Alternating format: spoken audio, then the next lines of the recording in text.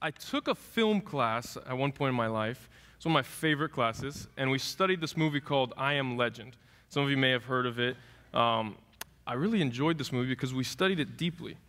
We began watching this movie, and we began seeing these symbols that the directors and the film producers put within the film to give us these glimmers of hope throughout. So this movie's dark. It's about zombies. It's about this guy's like the last guy alive. It's dark. All he has is a dog. It's dark. But you keep seeing these little things like butterflies in the background constantly throughout the movie. Or you see in the background an image, and it's a billboard, and there's a butterfly there. And then at one point, there's this glass, and it breaks in the form of these wings, and it looks like a butterfly. And all of this, what it's doing is it's showing this theme of metamorphosis, how man is going from being a worm to then a butterfly, this transformation that's happening. So it's showing that not only in the main character, but also in this hope that the zombies, those who are dead, are going to one day come back to life. Like a butterfly, goes into this cocoon, like a worm, and then becomes beautiful, and there's life. So we've been studying Isaiah, and this is the text this morning, Isaiah chapter 12. Go ahead and read with me. It's on your bulletin as well. Isaiah 12, verse 1. You will say in that day, I will give thanks to you, O Lord, for though you were angry with me, your anger turned away, that you might comfort me. Behold, God is my salvation. I will trust and will not be afraid. For the Lord God is my strength and my song, and he has become my salvation. With joy you will draw water from the wells of salvation, and you will say in that day, give thanks to the Lord, call upon his name, make known his deeds among the peoples. Proclaim that his name is exalted.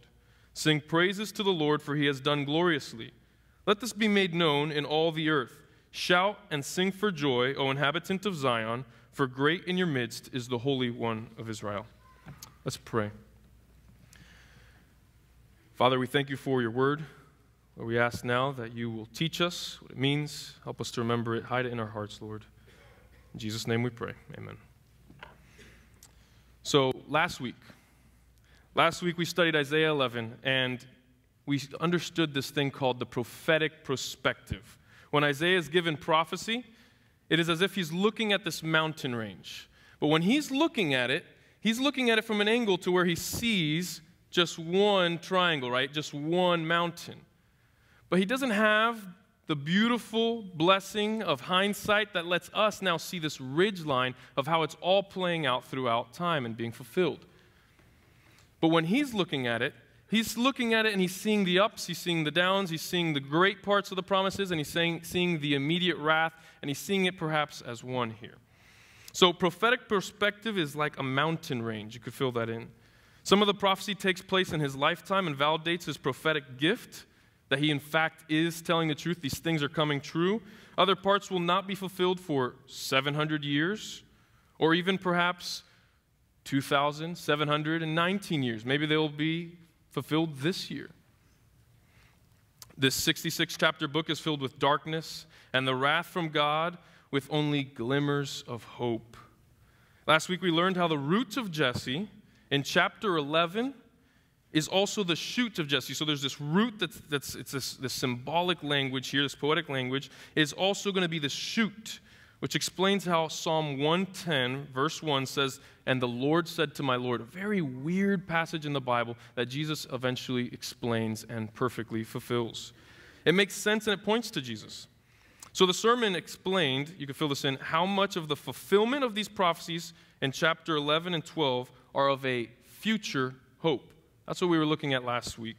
However, today we're going to focus on the already part that we get to experience today of the already but not yet of God's kingdom. So in verse 10 and 12, God's people will be signaled by this root. This is what we're seeing in chapter 11, and saved from their bondage and enslavement. And in verse 16, we're still looking at chapter 11 from last week, we looked at the concept of a highway that will be for God's people just as when they left Egypt. So just as when they left Egypt, there's this passage, there's going to be one of those. It's going to be similar to the Exodus. This highway theme is throughout the whole book of Isaiah, though. You can actually look at it if you want. You could write this down. Look at Isaiah 35. Look at Isaiah 19 if you're interested on how that also comes up throughout the book. And let me tell you, big thing, you want to be on this highway. You do want to be on this highway, okay? The highway leads to paradise of peace rather than experiencing God's anger and his wrath and destruction as a consequence for your sins. So wherever this highway is going to be, you need to be asking, how can I join? What is the signal that's going to be laid out by the route? What is that going to be? You need to know this. Over 1 year ago, exactly 1 year ago, right before the new year, I preached on Exodus. I taught on Exodus 4. Exodus 4 is right before all of the crazy stuff starts happening in Egypt, before God's people leave Egypt and the bondage and slavery and cross the Red Sea. This passage today is a lot like, actually, instead, Exodus 15, which is after God has already saved his people out of their bondage, they've already crossed the Red Sea, and then they sing this song together, and they're just thanking God for the fact that he has saved them. So now this song is similar to that. They've exited their enslavement, and now there's this song as a response to being saved. Faith is how you can join the highway, is what we were talking about. And in chapter 11 and the rest of the book, that's Jesus Christ. And that similarly is what the people had when they walked through the Red Sea. Imagine this Red Sea, giant ocean, right? Walls of water on each side, and the people decide to walk through it? Yeah, they do. Not because they're just super, courageous and bold. It's because they have promises of God, and they're trusting in his promises, and therefore they walk by faith. So today's text is going to be split up into 3 points. Verses 1 and 2, that's our first point. You can fill it in. It's the saving promise. The saving promise. Verse 3 through 4 is the saving power. And then finally, we're going to look at verses 4 through 6. We're going to finish the chapter 12. It's the saved people. So let's look at verse 1 and 2, the saving promise. Verse 1 helps us understand the way God's promises have always worked in the Bible. Look at verse 1 there. You will say in that day, look at it, it's right there on your outline, I will give thanks to you, O Lord, for though you were angry with me, your anger turned away, that you might comfort me. So let's break this down really quick. Let's look at verse 1. The person who sings this verse understands something, and therefore he's able to sing what he's saying, okay? This is what he understands about the way the promise works. The person singing, fill it in, is a saved person. They are no longer under God's anger and wrath. But hold on, before we keep going, why is God angry? What's this wrath about in the first place? Well, when you hear anger, you may be thinking of someone having an immature, unreasonable temper tantrum. That's the way the world likes to paint God for some reason today. It's just something our generation likes to do. God is not like that. That's not the way the Bible describes him. God is not like that caricature. Let me ask you, is anger ever justifiable? Like towards ISIS? Or racism? Or hate? Or selfishness and greed? Towards sexual abuse that occurs? School shootings? Can we be angry that these things happen, that they keep happening? Can we be angry that this happens? Yeah. We don't want those things to continue to occur, and they keep happening. It's not good. So, where do kids learn to lie? Where does this sin come from that keeps these problems continuously happening throughout the world? Where did we learn to hurt others? I'm confident almost everybody in this room can remember a time when they've hurt someone. Why is it that sometimes we know something is wrong, and even when we know it's wrong, it's like we want to do it more? What's wrong with us? Today, there's not a person here who could run for president with a clean slate. The media will find something wrong with everybody here in this room. I bet they would. And let me tell you, if the media can do that, I bet that the all-knowing God who has seen all things and knows the intentions of your heart can do the same. He knows that you're not innocent. He knows that you are part of the problem. You need help. the sin problem is going to be destroyed, and you are going to suffer for what you have done. You've sinned against God. For all have sinned and fallen short of the glory of God. The wages of sin is death. That's Romans 3:23 and 6:23. That's what God says. You've sinned, there's a cost.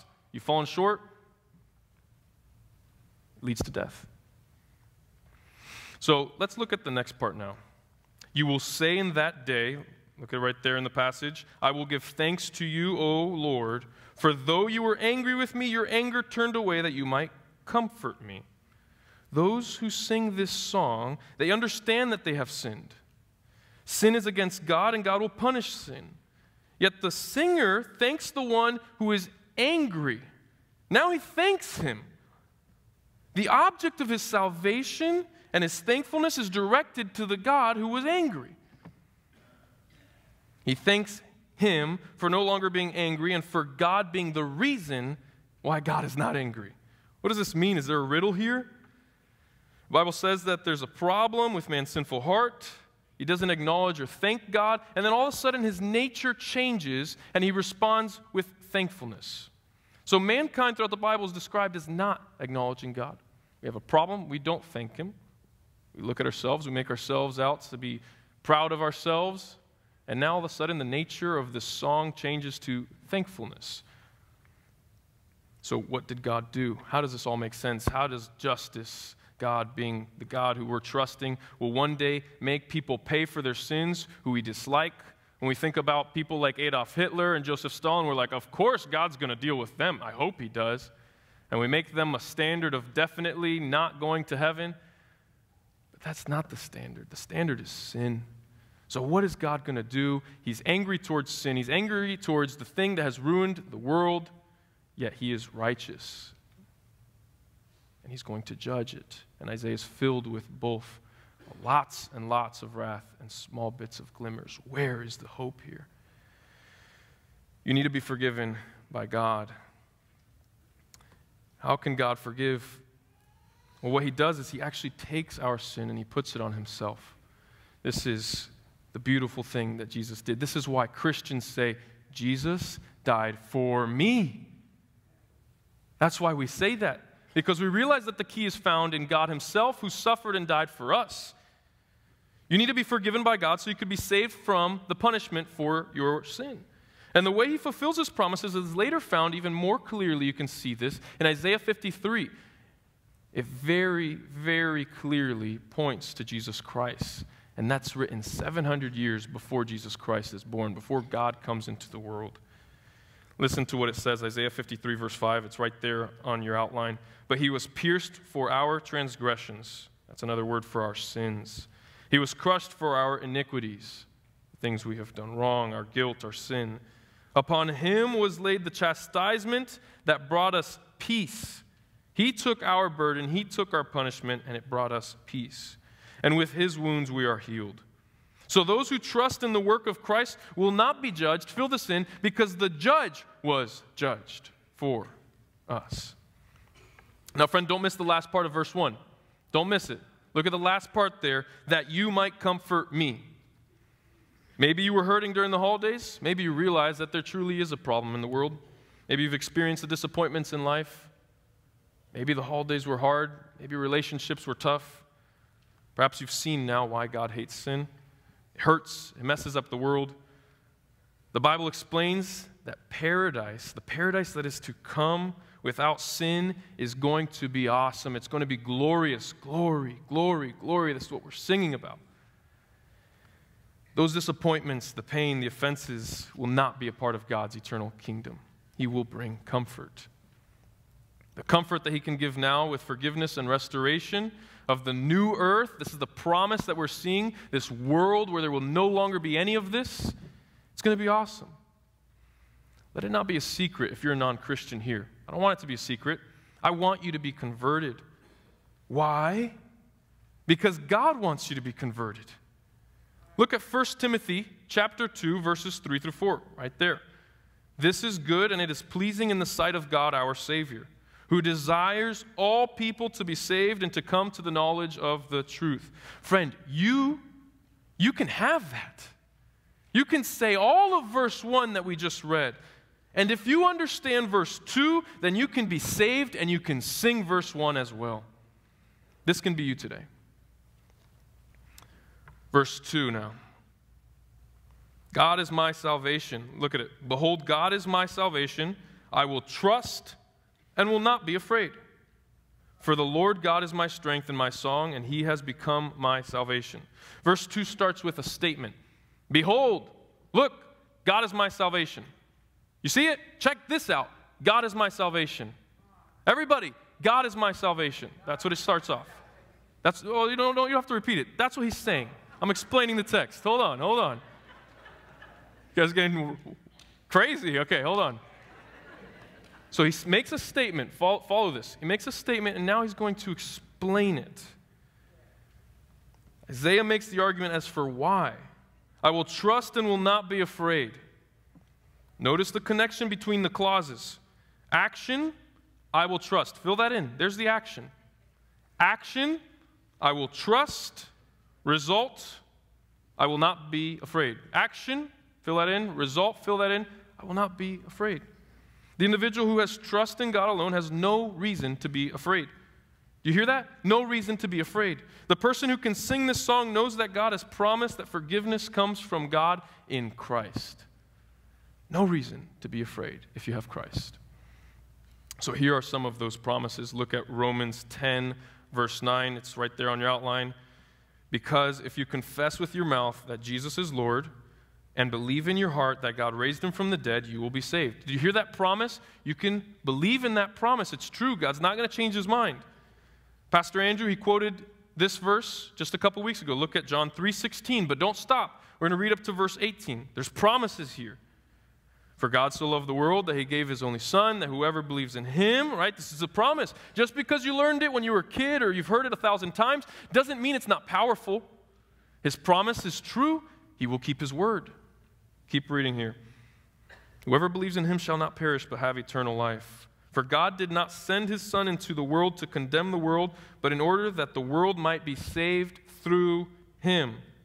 Listen to the promise. Whoever believes in him is not condemned, but whoever does not believe is condemned already. There's two promises there. If you are not a Christian, God promises he will not ignore your sin. He will not forget. You're not going to get there and be like, come on, I'm a good person. No, he's making promises towards you and towards your sin. He's so consistent. He's such a good judge. He's not going to let anybody slide. That'd make him bad. Thank goodness that he's such a good judge. And then keep reading. Whoever does not believe is condemned already because he has not believed in the name of the only Son of God. God has made these promises. You should know these promises because this is what our faith lies in. You need to know these. God's not going to break them. He will not change his mind. So now, once again, just to reaffirm this doctrine of faith alone that we look at every year when we're studying the Reformation, listen to the echo in this line in verse 2. Look at verse 2. Look at the second part of verse 2. I want you to see it. For the Lord God is my strength and my song. It is not by any means of your deeds. It's not by any means of your power. No, it's an alien righteousness. It's outside of you. It's external to you. That's where the strength comes from. You don't build it up within yourself. It's not yours. It comes from outside. Your strength is not from yourself. So the Bible never says, have confidence in yourself. Did you know that? Never says that. Never says, have faith in yourself. You know what that is when people say that? Have faith in yourself, have confidence in yourself. That's hate speech. Because the person who has faith in themselves or confidence in themselves will not have the strength to undergo God's wrath and the punishment that they deserve. They don't have it. They need something besides that, and you're giving them the wrong thing. You're giving them something that I guarantee will not work. That's hate speech when you're looking at the eternal perspective. So, come humble to the cross. There's no reason you need to think of yourself. Let's clean ourselves up before we come here. I need to fix my life up before I come to Jesus Christ and decide to become a Christian or get baptized or any of those things. You don't need to do that. Come humble. Rely on the strength that comes from God alone. The strength comes from him. A few months ago, I was walking across the parking lot from the office to this building here, and as I'm walking across, I stumbled across a box there, and I opened the box, and I found a bunch of these things. You think that's funny because they're old, right? You think that's funny because I'm not going to be able to listen to these, but you don't know that my car is old, so it's a blessing. I could use this. That's right. So I put them in, and you know what I got to listen to? I got to listen to some sermons from a great preacher named Pastor Bill Billingsley. I don't know who brought that box. Thank you if you're in the audience. But one of the things that Pastor Billingsley would say to the person who's finding their strength in themselves or thinking, oh, I'm going to somehow make myself better before I come to God, he would say, that's foolish. This is what he would say. He would say, if you're trying to clean yourself up to get right with God, that is like telling the doctor you'll take the medicine once you get better. Doctor, I'm sick. I can't do it. I need medicine. He gives you the medicine. You say, okay, thank you. Then you wait to get better. That doesn't make sense. This is what you need. You need the power that comes from Jesus Christ. So, your strength will not work. You need the strength from God. And our passage this morning does not say, be brave, be courageous. The opposite of fear is not those things. The opposite of fear is to trust. So do you struggle with fear? Are you a person that throughout your week you experience fears in all kinds of ways, in different forms? Trust in God and His promises. Students and children, if you're here, the Bible doesn't say that you need to fear God if you believe in Jesus. If you believe in Jesus, you don't have to be scared of God. Adults, if you struggle with wondering where you will go when you die, if that's you, you think about what's going to happen. How am I going to be judged? Trust in the promises found in the Bible. Trust in Jesus. Rest in Him alone for your salvation. There it is. So now, last part of this section, what does it mean for the Lord God to be my song? Why is chapter 12 written as a song?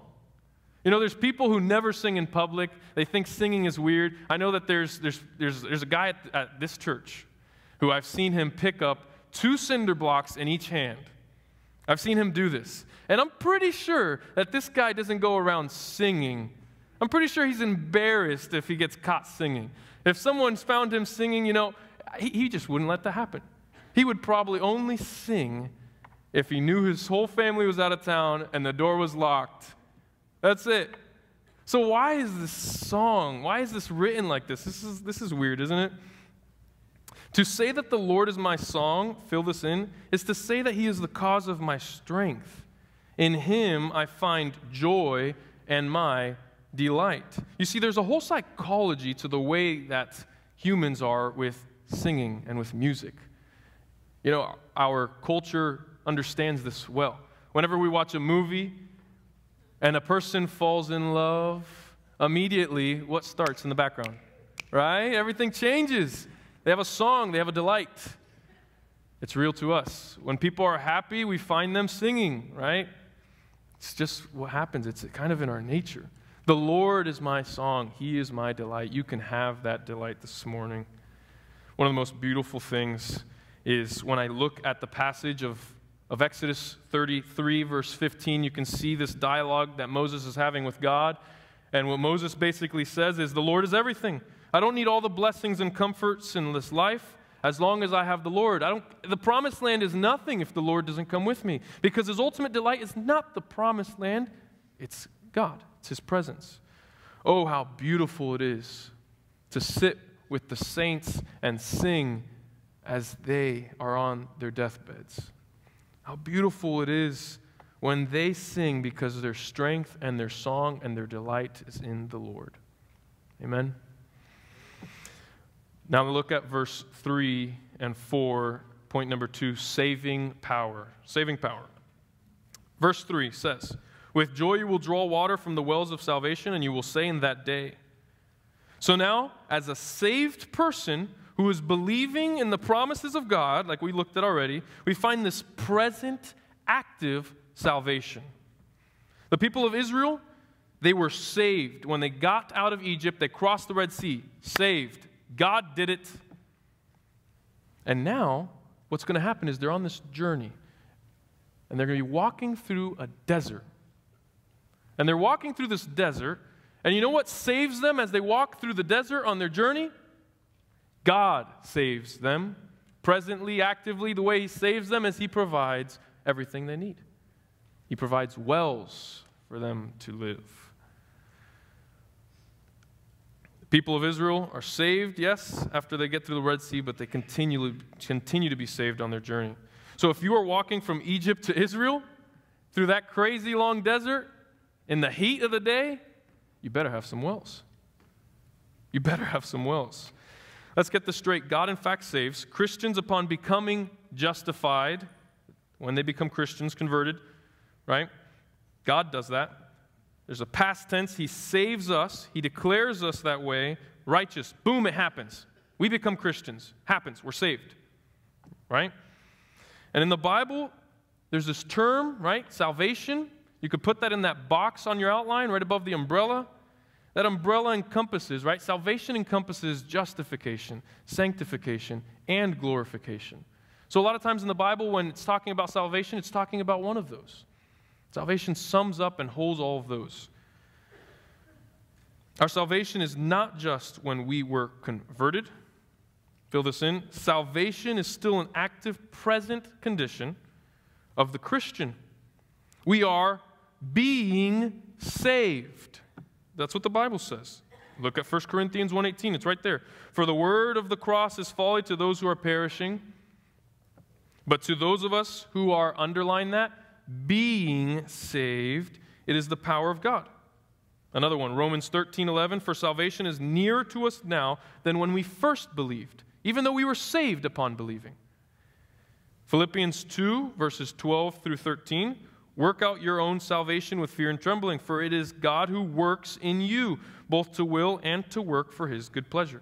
That doesn't mean that salvation is based on your works. That's not what it's saying. It means that God is currently working in us, in the Christian's life. It's similar to what the Bible says about warnings. You know, the Bible has warning passages for Christians. But that doesn't mean that you're going to lose your salvation. That's not what it's implying. Instead, what it's saying, what it implies, is that when God gives a warning, it works. It's effectual. He gives a warning, and it works. It does its job. Christians, listen, they are saved. So whether it's a warning or a well, God's plan of salvation will not fail. Here on the outline, you can fill this in. These wells then are a means of God's sustaining grace. That's what these wells are that we're looking at.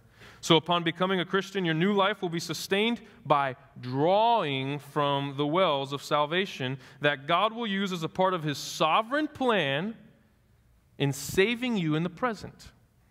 Listen to how this works in John chapter 4. There's a woman at the well who has tried everything in life. She's trying to find satisfaction. It's not working. She's empty. Her life feels that way. She's thirsty physically. She goes to a well physically thirsty, but symbolically Jesus Christ meets her there perfectly because there's a thirst in her soul. And that's what Jesus is going to talk about. So look at John, or you don't have it in front of you. John 4:14 says, this is what Jesus says to her. Whoever drinks of the water that I will give him will never be thirsty again. The water that I will give him will become in him a spring of water welling up to eternal life. The woman said to him, Sir, give me this water so that I will not be thirsty and I don't have to come here to draw water, That's what she says. So if you think this living water is good, you can have it today. And it wells up to eternal life. The spring wells up just as it's promised to those who are saved, and it wells up to eternal life because the living water that we have is Christ. The whole time it's been Christ. So fill this in. There's two obvious wells that now we're going to look at. There's two. Two obvious wells. We're just going to talk about these two today that God uses as a plan for us. First, we're going to talk about God's Word. And then second, you fill it in, God's Word. And second, we're going to talk about the local church. Okay, those are the two we're going to look at. Although there are many others that we may be able to talk about, these are the two obvious ones. God's Word. Isaiah has been a well to me. When I first thought about teaching Isaiah today, It was because Pastor Lucas said, I'm going to preach on Isaiah 11. And I said, Isaiah? That's what I said. Ugh. That's literally what came out of me. And then God started to expose something in me. There's a hypocrisy in my heart. You see, you may not know this about me, but there's something that gets me really frustrated with the church. If you want to know how to frustrate me as a Christian, say you love God's word. Say it. You love God's word, not now. And then you know what you do? You don't know how to apply it to your life. You never read it. You never draw from this well. You say things like, oh, it's hard. Some of these passages are difficult. It's confusing. So I'm not going to read it. Oh, but I love the Bible, but it's hard to read. So say something like that to me. Now, if you're saying it because you want help, that's different. But here's the kind of things that drives me nuts. Because they're not willing. People sometimes will say those things and they're not willing to dive deep. And what I immediately noticed is that my faith was very small in the passages of Isaiah. I didn't think that Isaiah could be a part of the promises of God that in fact will sustain my faith and grow my faith and help me in life. I didn't know how it applied to my daily life. I didn't know what to do with it. So I was just like all these people that say they love God's word, and then the second you ask them a question, they don't know where they find any of the concepts that they claim to understand. They have no anchors from the primary source of God's word. It's just hearsay. And that was me. That's not okay. But as I began to read Isaiah, I began to be convicted of sin. And the more I read about all of this wrath that is totally undesirable to read if you're thinking about it, but as I read about it, it did me well. Then later on that week, as I was thinking about things, I realized I don't want to sin because I have God's word now hidden in my heart as I've read all of these warnings. It's long and there's all these warnings and wrath on purpose. It was a well to me. When God said things like this in Isaiah, don't trust in man or fear man, in whom's nostrils are mere breath. It became obvious that I shouldn't fear man and I shouldn't live a life in fear of man. That's ridiculous. I need to fear God instead and trust him. These things began to make sense. You know, Pastor Andrew, later on that week, he explained it like this. Is a great way of explaining it. He says, some people, it's like they treat the Bible and their Bible reading like, you know, you're walking through a forest casually and you're just kicking them leaves, looking, hoping like a jewel will come up, maybe a diamond, and you treat it like that and you walk around. But the people that find those diamonds are the people that dig deep. You can do that in Isaiah. You can do that in the Bible. This is a well for your soul. So, I've been blessed by it. You can be blessed by it too. Number 2, the local church. Another big one. God has blessed us with one another, the people in this room, the local church, those who we're covenanting with, who are Christians, right? That's a blessing to us, having other Christians. And God has given it as a blessing to us and a gift to us, right? But are you around enough to truly draw from this well? Are you just a casual attendee? Are you around enough? Are you serving? Are you finding time and specifically making your schedule because you want to be around God's people? Because if you believe it's a gift, practically, you're going to do those things. That's what faith looks like. You're practically going to believe God, not just believe in him. You're going to believe him, and what he says is good. You're going to say that must be good. You're going to trust that. And your life's going to look different. Are you enough? Are you around enough? Or are you still an unknown among the crowd? Maybe you are known. However, even though you're known, are you approachable? Are you the kind of person that someone can come and have difficult conversations about maybe things you're not doing right? Or do you even ask for advice from those who think biblically? Are you a person who asks advice of people who are thinking biblically because you want biblical advice? Do you simply fill the church in, and by church I mean the people? You just fill in God's people and tell them, oh, you know, I'm doing this or that today. Oh, last week I did this or that. That's what's going on in my life. You just fill us in. You just fill in Christians with what's going on. Or do you actively have conversations, prayerfully asking for them to give you wise counsel? Is that what your life looks like? Do you ask people to pray with you and speak into the decisions of your life? Or does that seem disrespectful and odd, and how dare they? This well of the local church It's a gift. Believe it. Now, the last thing I want to say before we move on to the next point is I want to talk about trials. Trials aren't a well in themselves. However, God uses the space in between well A and well B. He uses that space there in the trials within to help us to appreciate these wells. Oh, man, I love Christmas. Christmas, the family gets together, and what we do is we just reminisce and remember all these crazy, funny stories of our past, right? And I remembered this year the story. My cousin and I, we're at this park, and the park is shaped in a weird way. It's like a long park, miles long. And the birthday party was here at this end of the park, and my cousin and I wander off, walking through this park. We end up all the way on the other side of the park. My cousin looks, he sees a tree, he goes, "Hey, see that tree right there? That's called Anuncio." I'm like, "Really? Oh, I'm thirsty. Let's go have some Anuncio," whatever that is, right? So I go up to this tree. We both pick at the same time. We're like, "Okay, let's do it." It was as if this tree had like gas in it. Because what it did was it pressurized this little fruit. And what immediately happened is upon taking a bite, it squirted into my mouth. And then immediately I knew I was going to die. I look at my cousin, and he knew that too. We were both going to die. So we didn't even say anything to one another. We just ran all the way from this side of the park, running. It was so long. I could just remember wanting to stop, but thinking I was going to die. We're running, and then we look. There's the party. Oh, look. Oh, there's Dad. He has a cooler for us. Oh, no, Dad. No. There's the cooler. He dumps it out. Our source of life is now on the ground. We run. We finally get to the cooler. We grab the ice. We fill our mouths with ice because it's all we can do. And wow, how we appreciated water that day. See, sounds funny. Our trials, though, many times aren't funny like that. They're real. And what those trials do is they're a part of God teaching us to rejoice and to delight ultimately in Him and to experience these wells and then therefore say, just like Isaiah is teaching us, to give thanks. Helps us to appreciate, does it not? So now let's look at verse 3 through 6. Number 3, a saved people. With joy you will draw water from the wells of salvation, and you will say in that day, "Give thanks to the Lord, call upon His name, make known His deeds among the peoples, proclaim that His name is exalted, sing praises to the Lord, for He has done gloriously. Let this be made known in all the earth." Verse 6, "Shout and sing for joy, O inhabitant of Zion, for great in your midst is the Holy One of Israel."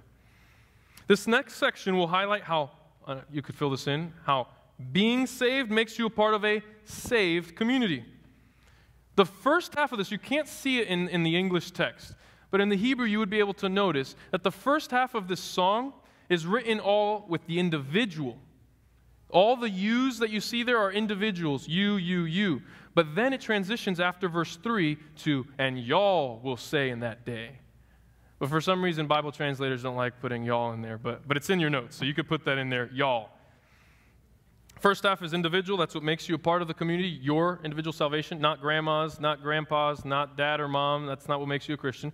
It's if God's anger has been turned away from you because you are trusting in Jesus Christ. Now, if you have that, immediately, Isaiah doesn't explain anything about how it happens, but it's assumed, it's implied. Now you're part of God's saved community. It's an immediate transition. So you're expected to be a part of this saved community, doing what this song says if you're saved. And what the song now does is the last bit of it is all commands. Look at it. They're all commands there at the bottom there. They're commands. They're what we call imperatives, like an emperor saying, do this. He's giving commands. Sing, praise, tell, right? And so the song does that. But notice how those come after it's assumed that the people are saved. The commands of God do not save you upon you looking at what to do right and wrong, and then God says, oh, he's such a good boy, I'm going to let him into heaven. No. If you become a Christian, if the strength that you have is found in Jesus Christ alone, what he did on the cross, he gives you his righteousness, and now that you have that, he teaches you how to live. He gives you his nature and his law and his commands, and you can understand him better through that. So, does the same thing in Exodus. saves the people out of Egypt, right? Takes them through the Red Sea, and then he gives them the law. So let's study the saved community of Isaiah chapter 12, verses 4 through 6, okay? This saved community is empowered by God's grace. And the connection between the clauses, once again, it's key. You have to see this. You could fill that in. It's key, the connection between these clauses. Verse 3 says, look at it, you will draw water. That's what verse 3 says. You will draw water, and then verse 4 says, and you will say. You see that? Action, result. Action, you will draw water. Result, you will say. You see that? Verse 4, give thanks to the Lord, call upon his name. What makes Christians thankful? What does that? Wells of salvation. Look with me at verse 3 and 4. You draw water and you say, give thanks to the Lord, call upon his name. We become thankful upon our drawing from the wells of salvation. Do you need to be more thankful? You can ask your family members right after Christmas, right? Draw from the wells of salvation. Verse 4, make known his deeds among the peoples. Proclaim that his name is exalted. What makes Christians evangelize? What does that? Drawing from the wells of salvation. Do you need to evangelize more? Do you need to tell more people who you love or people that you know at work or in your life or in your family about Jesus?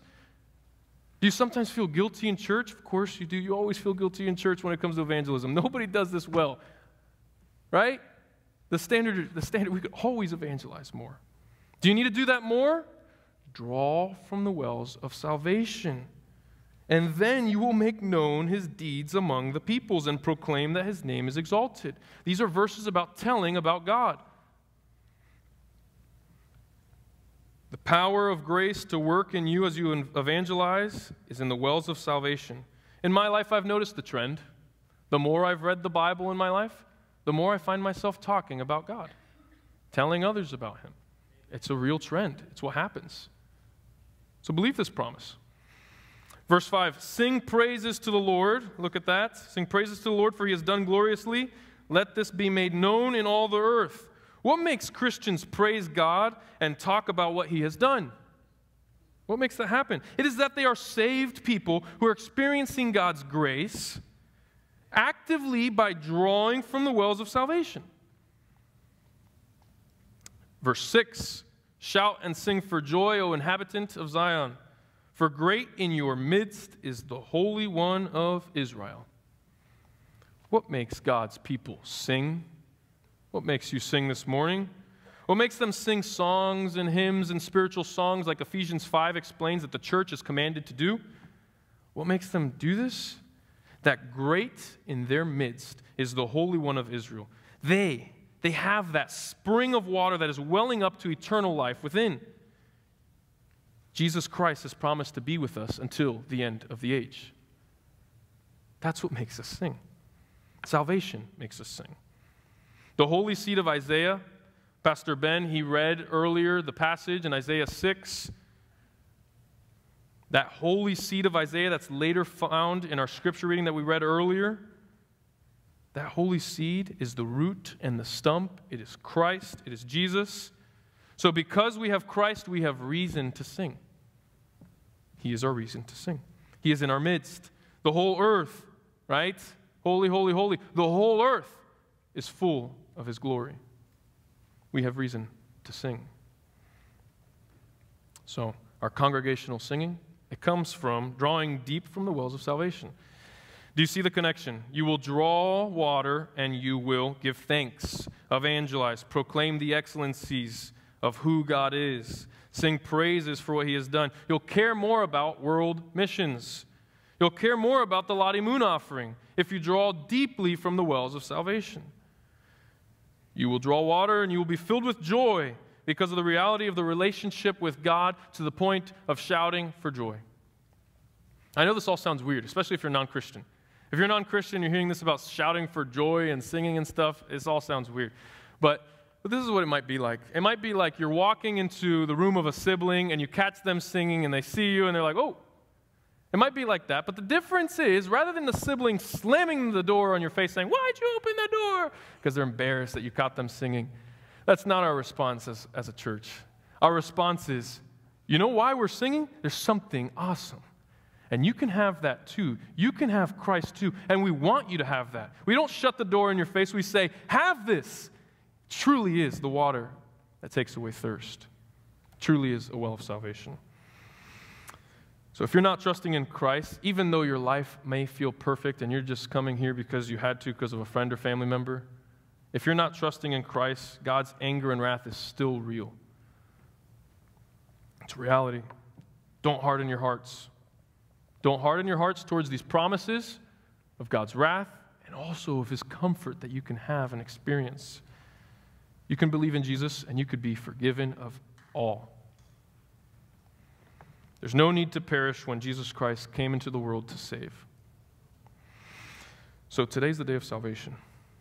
So I want to conclude with this. What happens? What happens when we don't draw from these wells? Or what happens when our wells dry up? What happens when they dry up? You could fill that in. What happens when local churches no longer draw from the living water? What would happen to us?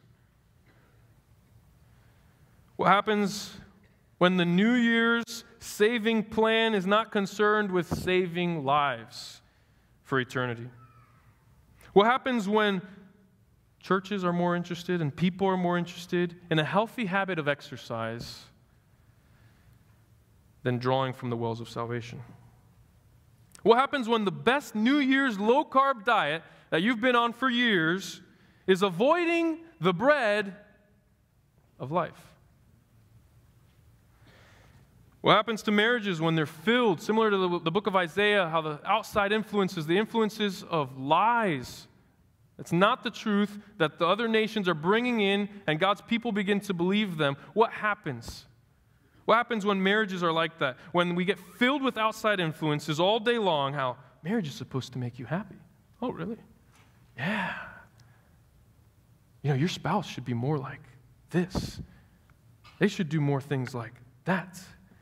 And those worldly expectations, they breed in your mind, and you come up with worldly solutions to your problem rather than giving thanks. Those deserts cannot be walked through without wells of salvation. You will not be able. What happens when after celebrating the holidays, you realize many of your family members are unsaved, and others who claim Christ are living in open sin, and you hear it in their conversations? Draw deep, brother, sister, grandma, grandpa, moms and dads, draw deep. For the power to preach the gospel to those you love does not come from yourself. It comes from the strength found in God. Draw from the waters, and then you will say. You need that in order to tell the good news to your family if you love them. What happens when thousands of churches in the U.S. who once sent out missionaries are now closing their doors? It's happening all over the place, especially in the southern part of the United States, right? It's happening. What happens? When they don't draw from those wells, thousands will perish. We need to be a church that is filled with the gospel, that is filled with the understanding of where salvation comes from, and it needs to be our well of life. How will they hear that God's anger can be turned to comfort if no one goes and tells them? Sheridan Hills, let's close on this. Here's our New Year's resolution. Let's draw deep, you could fill it in, from the wells of salvation this year. Let's pray.